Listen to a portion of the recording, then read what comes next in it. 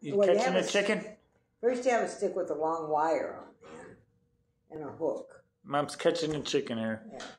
And then you get that hook in there. You get it around the leg and you pull it. Now you got the chicken. And All you got to do is get a loop around the leg. Yeah.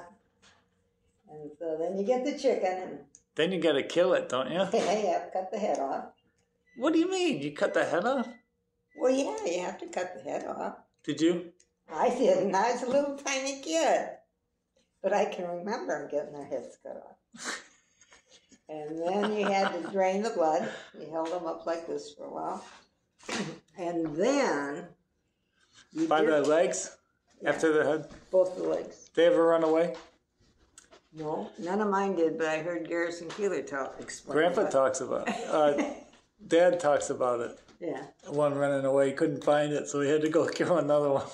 Because he couldn't find it, ran away. You know, it's surprising. Apparently, they still kind of can do stuff, even without a head. Yeah, so this one ran off. But anyway, then you get my legs, and you dip them in a pail of boiling water. Mm-hmm. And that takes the feathers. Well, it's supposed to loosen the feathers, but it gives a horrible, horrible smell. And then you pluck those feathers. What kind of smell? A horrible, horrible smell.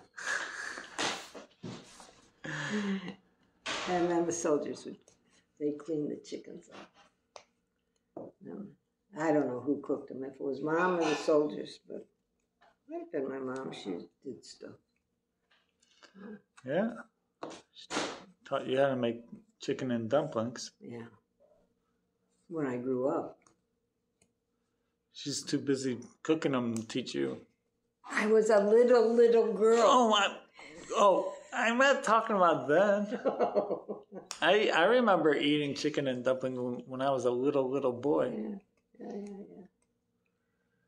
Got to have that cold chicken and cold rice. Cool down the soup.